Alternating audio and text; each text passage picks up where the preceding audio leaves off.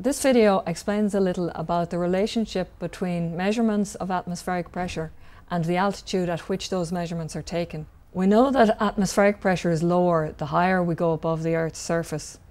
So what we would like to be able to do is work out what height the CanSat is at when it takes different pressure readings. So to have a look at that, I'm going to go back and look at our original pressure program and then see how we can adapt those pressure readings into altitude readings. The word altitude can have different meanings depending on the context in which you're talking. So weather forecasters, when they talk about altitude, they generally mean height above sea level. In the aviation world, altitude can sometimes mean the height above an airstrip or a landing field. So when we're working with altitude on CanSat, we need to be clear which we mean. Now, it doesn't actually matter which you use, but just know what you're dealing with. Are you talking about height above sea level or height above the launch pad? The basic pressure sensor program that we've already written uses the CanSat to get measurements in millibars of pressure. So the next step is to take that data, maybe into Excel, and figure out how do we convert those pressure readings into altitude readings. And we'll need to do a few practical measurements to verify that our readings are correct. So to verify that the pressure sensor and the program are working properly, I took the CanSat on my laptop out to take some altitude and pressure measurements.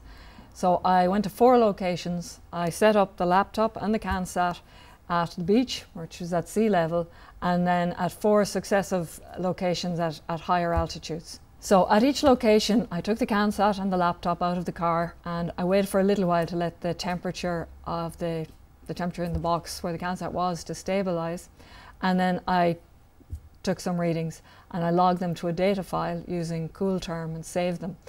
Then in my notebook I took a note of where we were, and I'd also needed to know what the actual altitude at that site is. So to do that, I used a little app on my phone called Altitude, which really uses maps and GPS altitude information to establish where we are. There's several different methods you can use for that, but you do need to have some other reference that we can compare our calculations with. So here's the combined temperature pressure program. Now if I upload that to my CanSat, and then we'll just have a quick look at the type of data that will come back from it. Open the serial window, and you can see that we're getting the voltage reading on the thermistor, our calculated temperature in degrees Celsius, and our pressure in millibars. So this is the data that we're going to go out and measure now and see how that can be converted to real altitude. The CanSat manual gives you one formula for converting pressure into altitude or altitude to pressure. So this formula here has pressure on the left, and it is giving it to you as a function of height or meters above sea level. So we could use that formula to convert our pressure readings into altitude, or we could use, here's a more complicated one that includes temperature in its estimations. So for my purposes, I'm going to use the simple one initially. So for my experiment, I took the CanSat and the laptop to 4 different locations. The first one was at the beach, or 0 meters above sea level. The second one was at a local tennis club, which was 16 meters above sea level, and I got that from my phone's little app. The third location was halfway up a local hill, nearly 40 meters above sea level, and the final location was 80 meters above sea level. So I took readings and logged them to a data file on each of those 4 locations. When I returned from my travels, I had 4 data files on my laptop, each one recording data from a different location. In my notebook, I had a list of the locations and their altitudes. So now I've returned to the lab with my data in the data files, and I'm going to use Excel to analyze that information. So I've opened Excel here, and I need to import my data files. To do that, I open a new Excel spreadsheet, and I click on the Data tab here, and then I tell it I'm going to get it from a text file. Okay.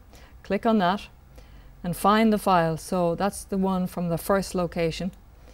So I'm going to click Import, and then Excel gives me options about how it will identify what data matters here. So I'm going to tell it to start importing from row 1. Click next. It looks like it's divided up the data fields properly here. So I'll go next again. This all looks okay as well. So I'll hit finish. Then I'm going to start my data. It's asking me where I'd like to start. I'll start on this cell here, so I'll have room above the top for column headings and down the side for row headings if I want to put them in. Click OK, and there's my data. Now I'm going to save that, give the file a name and save it.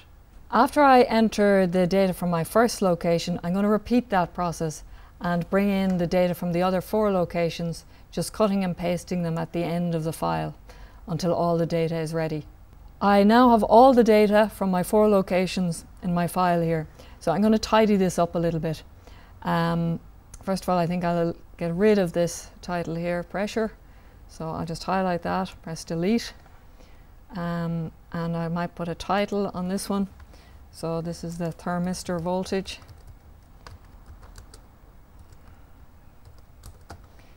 And we'll just say that it's in volts. And I might widen that column a little bit. So I'll just click here, bring it over a little bit like that. Should be voltage. And we can delete all this stuff here. Just generally, the less clutter you have, the easier it is to work with things. So this is temperature in degrees Celsius.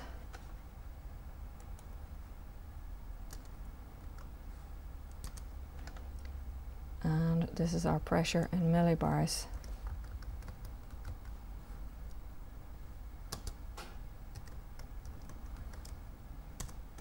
And again, I'll get rid of this row of data here. So we have pressure here. Next step is to convert it to altitude. So we need to go back and look at that formula that we had for relating altitude to pressure. This one here. Now I want to juggle that around so it gives me H in terms of pressure rather than the other way. So when I do the maths on that, we end up with a formula like this. Okay. So we can see that H is a function of pressure. Now I would like Excel to do all this work for me. So we'll go back into Excel and see what we can do there. Here's the data that we've just uploaded from the data files. And here I've done the calculations. So this is our formula, converting pressure into altitude. And what I've done is taken it step by step here. So the first cell here is just the pressure converted to pascals, which are actually the SI unit. Okay, and that's by multiplying by 100. So what I've entered here is equals G3 multiplied by 100 because the data is in cell G3. Then in the next cell, I took that and divided it by 101325. So in this cell I entered equals I3 divided by that. Next cell we got the log. If you keep an eye on what's up here, you'll see the formula that's in the cell. Next cell we divided that by 0.525588. Then 10 to the power of it, minus 1, and divide it by here. So in the last column, we have the altitude values. So I've taken the pressure, applied the formula, and got the answer H. So this is H, or altitude values, for all of the data. Once you have the first row done, if you right-click on the cell, you can stretch down and copy the formula right down to all the other cells. Now let's plot a graph of this and see what we've got. So I'm going to highlight our altitude values all the way down there and hit insert, scatter graph, and we'll go with this one. Okay, so now I've got a rough graph of what we've got. So let's see. So here's our altitude over here, and these are just the sample numbers. So we've got more or less 4 distinct levels, which would make sense with the 4 different locations that we went from. Okay, so the lowest one, the next one, and the one at the top of the hill. There are a few little blips in the data, but you can expect that that will always happen. Now, the absolute altitude reading, though, is wrong, because certainly when I was at the beach, I wasn't minus 260 meters below sea level. So we may need to make, or we do need to make an adjustment to our calculations for that. So to do that, I'm going to come back up here and I'm going to have a new column which I will head up, call it above sea level. Okay. And all I'm going to do here is just add an offset. So we'll say that's equal to what's in cell 03 plus 271.633 in my case. Okay, so to make that 0 reading. Now it's showing as a very tiny reading there because of the format. So I'm just going to reduce the number of decimal places and change it from scientific format to general, to number, actually, it'll work better. Okay. Now we'll extend that formula on down across all the cells.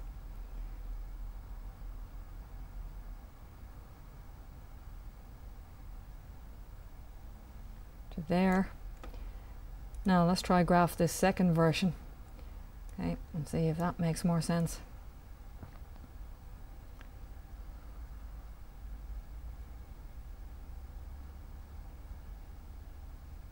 So again, I go up to insert, scatter graph, and graph, and here's our new one. Okay, let's just get rid of this old one so it's not confusing us. Just pull it down there. So now we have our altitude readings, and now they're making more sense. Okay, so our first one is here at 0 meters above sea level, which was at the beach. Second one, if you go back and check, was at the tennis club, which was 16 meters above sea level, which is about right. Our next one should be at about 36, and it is, and the last one should be at about 80. So having done that, I'm fairly confident that the CanSat is measuring pressure correctly and that our altitude measurements are correct. So having done that, it's also important to keep in mind that the atmospheric pressure will vary with weather conditions as well as with altitude. So it's probably a good idea on the day you're taking your measurements to take one reference measurement first, and also to keep in mind whether your reference is at sea level or at ground level, and subsequently your results are measurements of altitude above sea level or altitude above the height of the launch site.